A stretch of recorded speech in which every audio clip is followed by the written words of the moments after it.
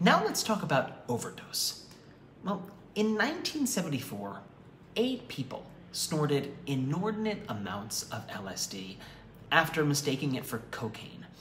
They developed comatose states, hyperthermia, vomiting, gastric bleeding, and respiratory problems, but they all survived with hospitalization. Many of the reports of serious harmful effects of taking psychedelics are from case reports rather than during controlled studies. There have been 2 cases of reported deaths by psilocybin overdose, but researchers argue that there's too little information to rule out the possibility of cross-contamination, meaning maybe it was actually something else that caused their death. There have also been some case studies where people thought they'd taken a psychedelic, such as LSD, but had actually taken a different drug. For example, a married couple took what they thought was LSD, leading to the wife's death. The media blamed the death on LSD, but the autopsy revealed that they had actually taken a different drug, 2,5-NBOME. Psychedelic-related deaths from car accidents and other reckless behaviors do sometimes occur.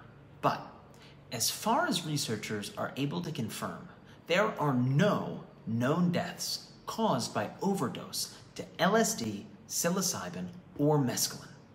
We can compare this to alcohol-related deaths, which toll 3 million globally every year. And every year there are 350,000 opioid-related deaths.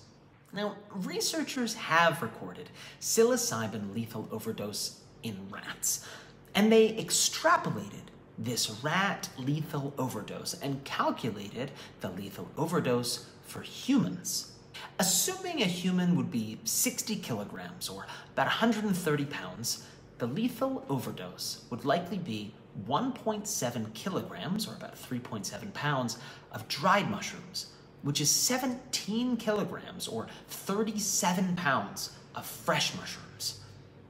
The lethal dose of pure psilocybin has been extrapolated to be about 6 grams, which is 1,000 times the effective dose of 6 milligrams. Now, several researchers indicate that the major harm related to psychedelic mushrooms is from misidentification of mushrooms, as there are many poisonous species of mushrooms that can easily be mistaken for psychedelic mushrooms.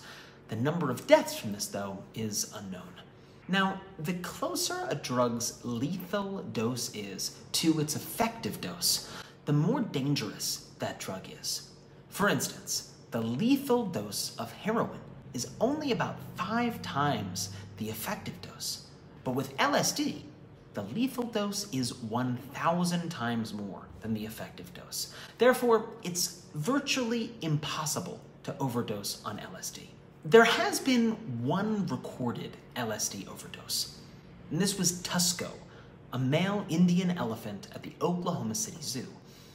On August 3rd, 1962, researchers from the University of Oklahoma injected Tusko with 297 milligrams of LSD. This is nearly 3,000 times the human recreational dose.